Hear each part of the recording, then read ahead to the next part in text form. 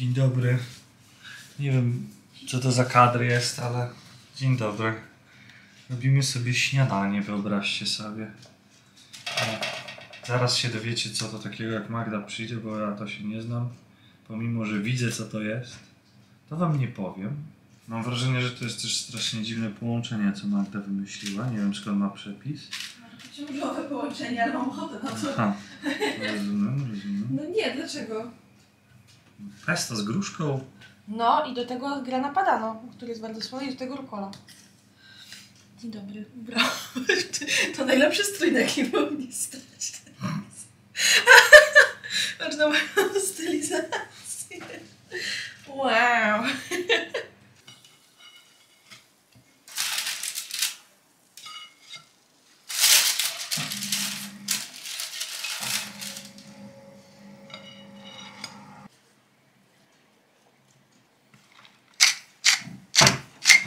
Zanim zaczniesz oglądać nitek, to ja chcę recenzję. Czy moje ciążowe pomysły są bit, czy nie są bit. Ja jeszcze nigdy gruszki z pesto nie jadłem. Zobaczmy. To jest mój zamiennik koziego sera. Z marmoladą.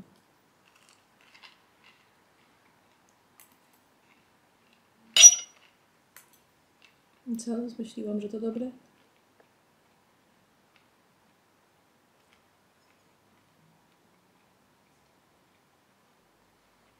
Takie nijakie bym powiedział. Naprawdę? To musisz, bo to tam powinno być tam, gdzie jest ten. Najwięcej sera powinno być najsmaczniejsze, bo ser jest słony mocno. A, gruszka, ser jest, wow. Ser jest słony mocno, gruszka jest słodka, no i też to jest takie dla smaku. Nadal cię dupy nie urwało. No, ja nie wiem, ja tracę pazur ostatnio. Nie jest złe. Jest spoko, tylko brakuje tu czegoś takiego wyrazistego. Nie wiem, ja chcę tylko powiedzieć, że nie rozumiem, o co Karolowi chodziło z tym śniadaniem. Moim zdaniem było zajebiste. To było dokładnie to, co ja chciałam zjeść. Było smaczne, ale tylko tyle. Nie wiem, dla mnie było super.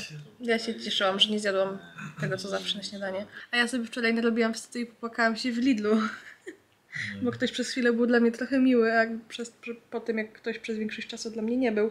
Kumacie, że stałam w kolejce, bo poszłam sobie na zamknięcie Lidla. Takie eventy, wiecie, lubię. Nie no, chciałam kupić piwo bezalkoholowe dla siebie i dla Karola. Tego Desperadosa, jak to się nazywa? Tropical Twist? Chyba tak. Taki se, ten Virgin jest lepszy.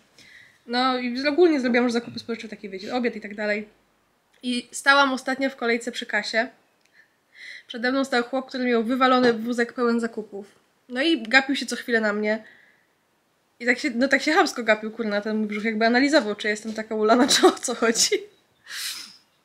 No ale nic, no znam, okej, stoję. Jeszcze najgorzej się zrobiło w momencie, jak stałam w sensie jak nade mną stał wiatrak, w sensie wywietrznik z klimatyzacji i całe to ciepłe powietrze na mnie leciało. No nie było mi najlepiej. Ale ja zawsze zakładam, że ja nie proszę nikogo o to, żeby mnie przepuścił w kolejce, bo skoro ktoś widzi, że mam wielki brzuch, a ja jakoś, w sensie widzicie, jak się ubieram na co dzień, raczej się nie kryję z faktem, że go mam, to wychodzę z założenia, że skoro ktoś widzi, że mam taki brzuch, a nie wpadł na to, żeby mnie przepuścić, to widocznie ma ważniejszy powód, żeby stać w kolejce przede mną, może się źle czuję, nie wiem. No i kumacie, że stoję ostatnia w tej kolejce i nagle podchodzi do mnie pani i pyta mnie, czy ona może przede mnie w kolejkę, bo ona ma tylko 2 rzeczy. Więc ja spojrzałam tak ostentacyjnie na swój brzuch, pogłaskałam się po nim, spojrzałam na nią i powiedziałam, no jak pani uważa, że tak, to proszę. I ona tylko tak bezrefleksyjnie totalnie uśmiechnęła się do mnie i powiedziała dzięki i poszła przede mnie. A następnie wcisnęła się przed tego pana, który stał przede mną. No i jak już wyładowywałam zakupy za tym panem, to pani z kasy, pani kasjerka powiedziała, że, bo ona dopiero wtedy mnie zauważyła, bo stałam za tą alejką, mówi, Boże, i pani z takim brzuchem nikt pani nie przepuścił, jakbym panią widziała, to pani by już dawno była obsłużona. No ja tak na nią patrzę i mówię, no nie wiem, ja już jestem przyzwyczajona w sumie. 8 miesięcy praktyki w nieprzepuszczaniu mnie w kolejce. Także spoko. I ten typ, co ty robisz? Dzwonisz do siebie? W łóżku. A nie, bo chyba już nie ma w łóżku. No. No i ten pan, co przede mną stał, co cały czas się gapił na mój brzuch, już teraz na tym momencie płacił kartą, to tylko tak ojej, no, jakbym zauważył, to bym przepuścił. Nie miał nic lepszego do roboty, stał i się na mnie gapił przez całe stanie w kolejce, bo oczywiście zawsze jak jesteście w kolejce, to jest nawet najdłuższa, w której się stoi, nie? W tym przypadku to akurat była jedyna. No i tyle. I mi się zrobiło, jak pani mi powiedziała, że właśnie, że jak ona mnie zauważyła, to by mnie przepuściła. A ja już w tym momencie się tak źle czułam. Ja już byłam taka zlana potem, wiecie, miałam tutaj już mokro pod nosem. Było mi ciepło. No ale jakby wiecie też, jakoś wartościuję sobie fakt, że jak ktoś spojrzy na moje zakupy, to widzi, że tam jakieś browary są 0,0%, co prawda, ale są. To mam takie, no dobra, może mi się nie należy ta kolejka, nie wiem. Może kobieta w ciąży powinna po prostu pić wodę i siedzieć w domu, nic nie robić, nie wychodzić, nie wiem. No. Także to już w ogóle, ja nie wiem ile razy jeszcze będę poruszać temat tych kolejek, ale po prostu mnie to rozwala za każdym razem. Popłakałam się tam pani, bo powiedziałam, że nie wiem, jakoś mi to ruszyło, jak pani była na mnie przez chwilę miła, bo nikt nigdy normalnie dla mnie nie jest miły. Jeszcze mi powiedziała, że ona miała swoje dziecko 4,5-kilowe pod sercem i też jej nigdy nikt nie przepuszczał. I że to przykre strasznie. No i tak sobie byłyśmy w tej przykrości wspólnie. No, a dla informacji osób, które może nie wiedzą, jak to działa, bo jak wczoraj u Karola na czacie o tym gadaliśmy, to wszyscy byli przekonani, że to chodzi o to, że ten brzuch jest taki ciężki. To nie jest problem, że brzuch jest taki ciężki. Śląskie chłopy stoją z tymi siatami browarów w kolejce i git i wszystko jest w porządku, mają wielkie brzuchy. I to nie chodzi o ten brzuch. To chodzi o to, że serce kobiety w ciąży pompuje 50% krwi więcej. To jest bardzo duży wysiłek dla organizmu. I to nie tylko dla pani, która już ma wielki wywalony bebzol, ale też dla kobiety, która na przykład jest dopiero w pierwszym trymestrze. Mi się w pierwszym trymestrze robiło strasznie słabo i źle w sklepie i momentami było tak, że się musiałam złapać jakieś półki, bo mi się dosłownie kręciło w głowie i nie jesteś w stanie tego przewidzieć. I generalnie, jak się chodzi, to jest dużo łatwiej niż jak się stoi. Jak zaczynasz stać, to zaczyna ci się dopiero wtedy robić duszno i słabo. Dlatego są kolejki z pierwszeństwem, żeby nie musieć tak długo stać. To jest powód. Nie dlatego, że brzuch jest ciężki. To byłby najmniejszy problem ze wszystkich. A my tu przeprowadzamy analizę youtuberów. Oglądamy, jak pasut się rozstaje z Wiksą. Strasznie smutny to jest film, bo ona płacze. Jest, to prawda. I zastanawiamy się, czy z pasutem jest wszystko w porządku obecnie. Nie, my się nie zastanawiamy, my wiemy, że nie jest. A Wiksa to jest bardzo fajna dziewczyna, uważam. Nie wiem, czy oglądałeś jakiekolwiek odcinki z nią, albo ją jakkolwiek w internecie. Nie. Ale daje się super sympatyczną dziewczyną. Okay. Nie wiem, co się stało, ale dzisiaj jakiś speedrun robimy dosłownie. Ze sprzątania mieszkania. I no chyba takiej czystej kuchni to nie widzieliście. Nie widzieliście od początku naszego mieszkania. Może w pierwsze kilka dni, tak czysto. A kartony stały, zobacz jaka czyściutka kuchnia, nic tu nie ma. No wiadomo, że tu będzie kocie, zaraz koci syf tu będzie, no bo one jedzą jak świnie. Wiadomo, że tu będzie kuweta. Tu w teorii ma nie być kosza na śmieci, on ma być tutaj tak podwieszony fajnie na ścianie. O, już wiem, gdzie nie było wyczyszczone. To ja to zrobię. No i takie pierdoły będą wisiały. A widzisz, przeoczone i to ładnie, kurde, przeoczone. Byłoby wstyd na całą wieś. No, pod zlewem, jak się drzwi otworzyło. To kurde, proszę ja ciebie, syf! Syf! Są jeszcze ręczniki papierowe? Nie ma. Dobrze.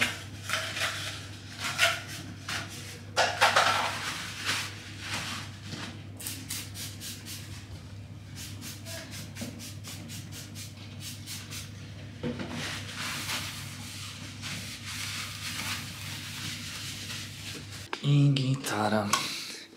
Teraz Magda poprosiła mnie, żebym... Znaczy oczywiście najpierw to ja sobie kawkę zrobię, ale potem domaluję tu te zielone i tę ścianę przykuwetową. A tutaj pod tym kaloryferem to powiedziała, żebym na razie nie ruszał. Ja uważam, że pod tym kaloryferem to chyba nawet tak zostanie, że się nie będziemy tam czerpać, ale zobaczymy. W zależności od tego, jak królewna będzie sobie życzyła, prawda?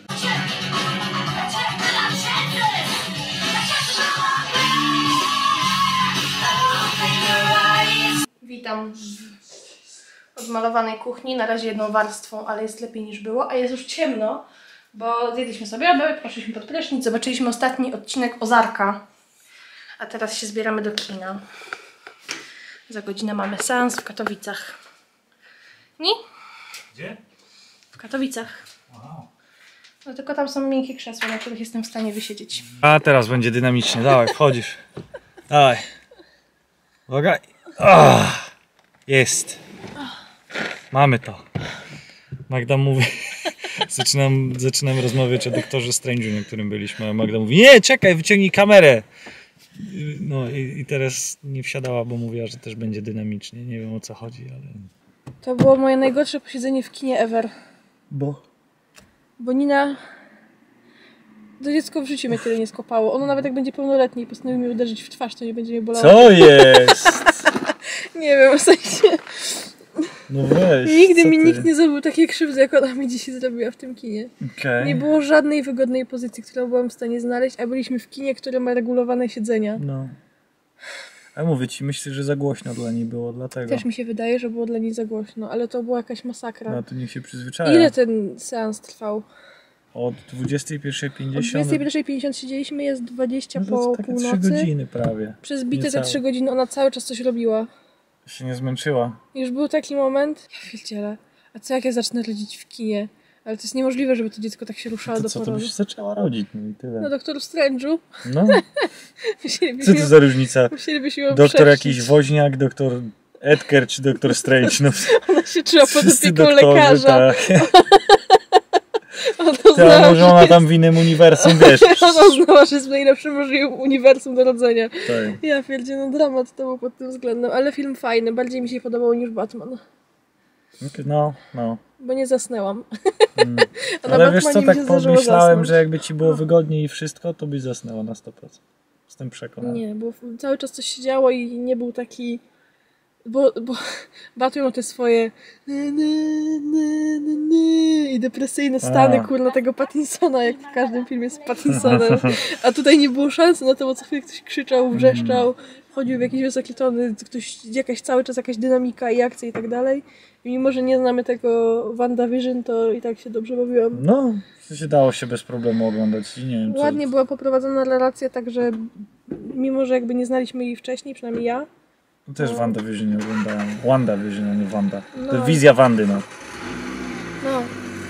Nie oglądałem ale chętnie obejrzę. Tak, ale w sensie chodziło mi o to, że jak się tego nie widziało, to i tak film nie sprawił, że się czułeś głupszy o brak tej wiedzy, bo ci wszystko tłumaczył. Tak, No tak na tyle, na ile potrzebujesz w sensie, nie? Tak, żeby tak zrozumieć filmy Marvela są robione, żeby ktokolwiek sobie przyszedł, zobaczył, żeby, wiesz, w miarę ogarniał, nie? No, ale fajne, podobało mi się bardzo. Mówię, No. bardziej niż Batman mi się podobało. Nie, jak dla mnie to było genialne. Te niektóre przejścia, te niektóre sceny, niektóre Fajnie. rzeczy, co oni tam w ogóle wymyślili.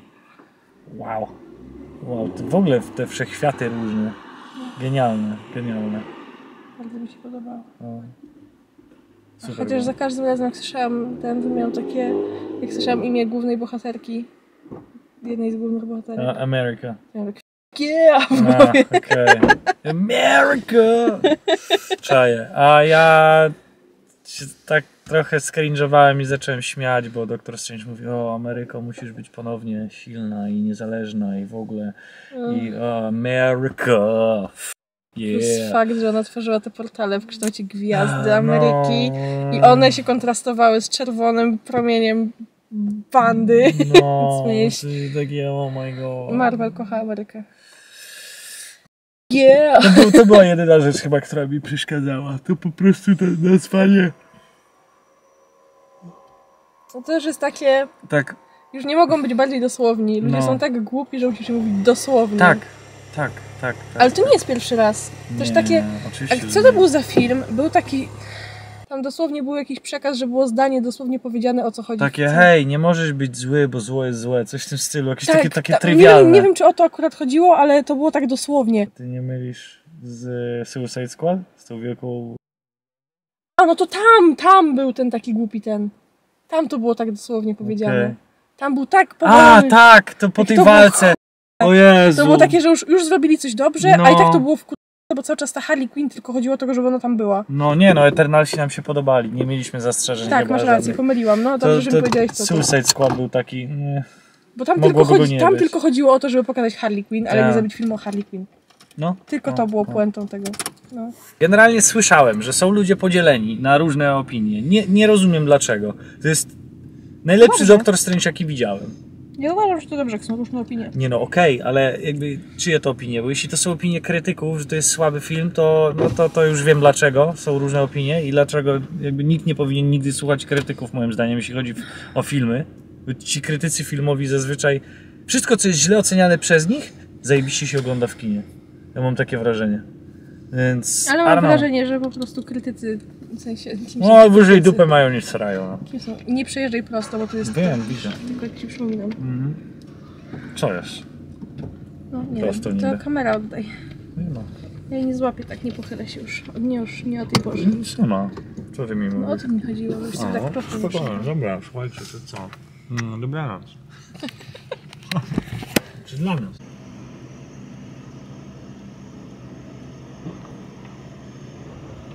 Teraz tam z końca tej drogi ktoś powinien bardzo szybko zacząć biec w naszą stronę i krzyczeć jak w horrorze. Dokładnie tak sobie to wyobrażam. On go rozjechał. No nie, bo bokiem. A był nawet taki horror. Był taki horror, co się działo na parkingu i tam ludzie do siebie biegali, krzyczeli. To sobie brzmi jak każdy horror w Polsce. Never mind. No i pewnie nigdy się nie kończyły te, nie? O, to by pasowało do... Coś za mną chodzi. Jest napisane. Jest. No, coś za mną chodzi, to jest dobry film niskobudżetowy. Ty go widziałeś za mną?